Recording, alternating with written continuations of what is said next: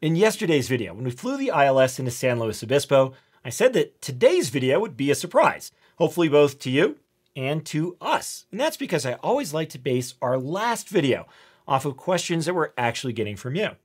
And the question that I picked for today is one that we've heard all of the time, both from brand new instrument students and from longtime instrument rated pilots like us. And that is, when should I activate the approach in my flight plan? Now, I think this term, activating the approach, and the menu item that goes with it is one of the most confusing items in the IFR world. And just to get to the answer really quick, I would say you should never activate the approach using the activate the approach menu item or button in your RNAV system.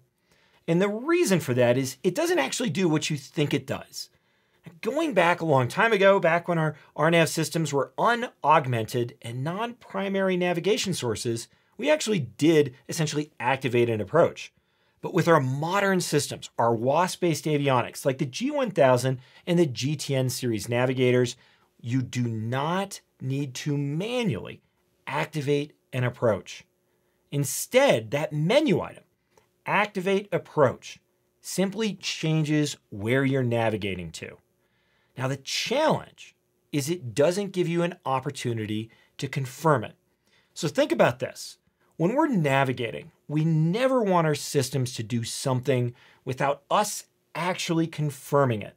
So for example, when you need to go direct to a waypoint, what do?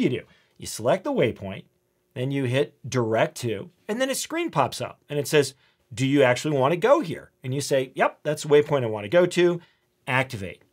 When we activate a leg, if we're intercepting a leg on our final approach course, we select that leg, we say activate a leg, and then it says, do you want to activate this leg? And you look at it and you say, yep, that's the leg that I want, and we confirm it. If it's the wrong leg, we can cancel it. So that's the key. In those cases, we're able to see exactly what the system is going to do. We verify it's what we want it to do, and then we do it. But when you select activate approach, it's going to change your navigation, and it does not give you the opportunity to see what's going to happen. And this can get you into massive trouble when you're operating in the cross-country world. So for a great real-world example, let's take a flight from Baton Rouge to Lafayette, Louisiana. And if you look at this route, it's a very basic route. We can depart Baton Rouge, then fly over the Fighting Tiger VOR, join Victor 559, and then take that into Lafayette. And let's say we're planning on landing south in low weather. And the ILS runway 22 left would be the ideal choice for an approach.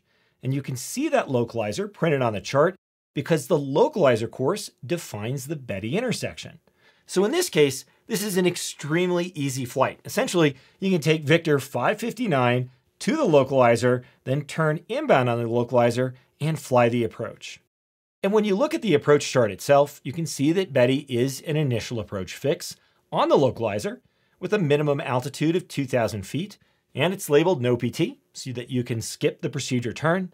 From there, you're going to cross what's called a computer navigation fix. That's CF/BDF in parentheses.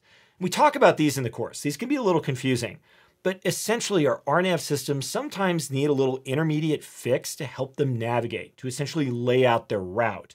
But that fix has nothing to do with how we actually fly the procedure. It doesn't define altitudes or any rules for us. So that's why we call it a computer navigation fix. It's just for the computer, but they do chart it so that you're not confused when you see it. And they put it in parentheses so that you understand that this is just for the computer to use when navigating.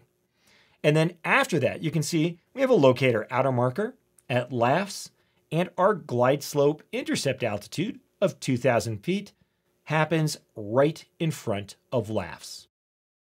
Okay, so now let's actually take a look at how our RNAV system is going to handle this. So you can see that we do have the route loaded in here, following Victor 559 to Betty, which also is the initial approach fix on the ILS, runway 22 left. And then you can see we have that computer navigation fix, and then we have LAFS, the outer marker. Okay, so oftentimes when you're flying into a tower-controlled airport, something like Lafayette, you're going to be arriving into the airport. Well, obviously other aircraft are departing out. And so many times, air traffic control is not going to clear you for the approach until you approach the final approach fix. So let's take this scenario. You're flying along Victor 559, and air traffic control says, Cirrus 216 Bravo Delta, descend at pilot's discretion, maintain 2000, track inbound on the localizer. We've got a couple departures before your arrival. Expect your approach clearance around 4 miles from LAFS. Okay, so this is a very common scenario. Essentially, now we've been given a discretionary descent down to our published glide slope intercept altitude, and we've been told to turn inbound and track the localizer. So once we get to Betty, we're going to be able to turn and fly inbound. And then we're simply just going to follow that localizer, maintaining at least 2,000 feet MSL, and we're flying it laterally until we get the rest of our approach clearance. So we cross that computer navigation fix, we start to approach LAFS, and you hear, Cirrus 216 Bravo Delta, cleared ILS runway 22 left. Okay, so now we're cleared for the approach. We're established on the localizer, approaching LAFS. We can see that the glide slope's starting to come down, but what would happen if we clicked Activate Approach? So we hit Procedure, select Activate Approach, and immediately, without confirmation, the aircraft starts turning. Now, if we're hand flying, you could be following that localizer, and now your RNAV guidance is turning off to the side. If your autopilot is coupled, it's just going to start turning away from that localizer course. And where is it going? It's going to the first fix that was loaded as a part of this approach. And that, in this case, is the Betty initial approach fix. It can either be an IAF, or if you loaded a feeder route, it may turn and take you direct to the feeder fix. But the point is, when you select Activate an Approach, it takes you to the first fix on that procedure without ever giving you the opportunity to confirm it. And that is why I never use it. Because if I do want to go somewhere, if I do need to go direct to Betty, or as we did in the last video, go direct to Creep, what I want to do is select that fix on my own and then hit Direct. Confirm that's where you want to go, and then you can activate that point. You know exactly what the system is going to do. And that's why, as I said, you should never really use that Activate Approach feature. Okay, so this is the kind of stuff that we teach in the course. It's important to understand all of the technical details of instrument procedures. And if you're going through your instrument training right now, you get that, right? You're diving through approach charts, all the rules, the aim, the advisory circulars, the FARs. There's just a massive amount of knowledge that you're trying to absorb. But not only do you have to understand the technical part, but you also need to understand how to apply it in your airplane. And that's what we do. We get you through all of the technical parts so you fundamentally understand each of these procedures. And then we show you how to do it on an actual flight. You could see us load the procedure and fly the procedure and work with air traffic control. I would say one of the toughest parts about being an instrument student is putting together that IFR picture in your head. And that's because you're flying so many procedures close to home. The missed approach, vectors to another approach, or the missed approach straight to another initial approach fix.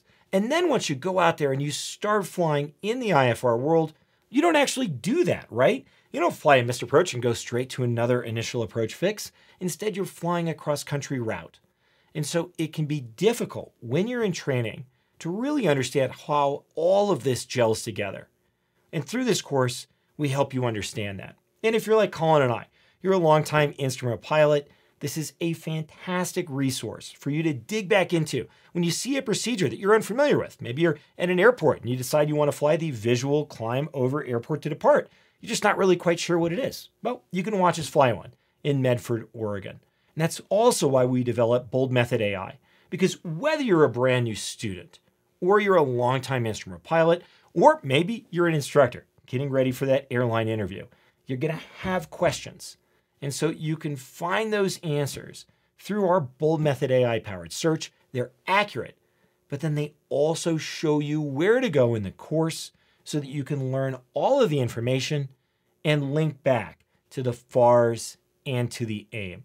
And that's why when people ask us, is this course really meant for new instrument students or rated instrument pilots? The answer truly is both. If you're a new instrument student, you're going to find that you are perfectly prepared for your instrument check ride. When you sit down with that DPE, you'll understand all the procedures from departure through arrival through approach, even though you may not have flown many of them very much, or maybe never at all.